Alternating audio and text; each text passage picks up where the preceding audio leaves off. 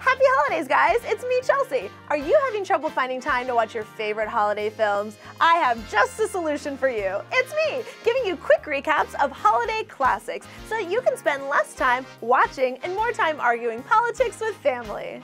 Here's Miracle on 34th Street.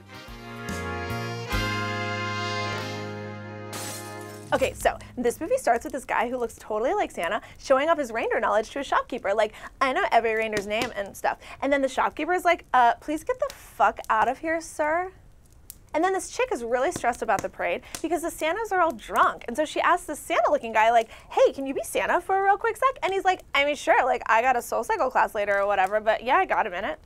And then the woman has a daughter, and also there's like this other guy who's always around, but I still don't really quite understand who he is. And then there's a lot of Macy's product placement going on during all of this. And the Santa guy's at the mall singing with a Dutch girl, and also telling customers, like, if they don't have shit, go buy the shit at other stores. And Macy's is like, oh, hell no. So they background check the shit out of him. And it turns out his name is Crissle, and he lives in the North Pole, and they're all like, what?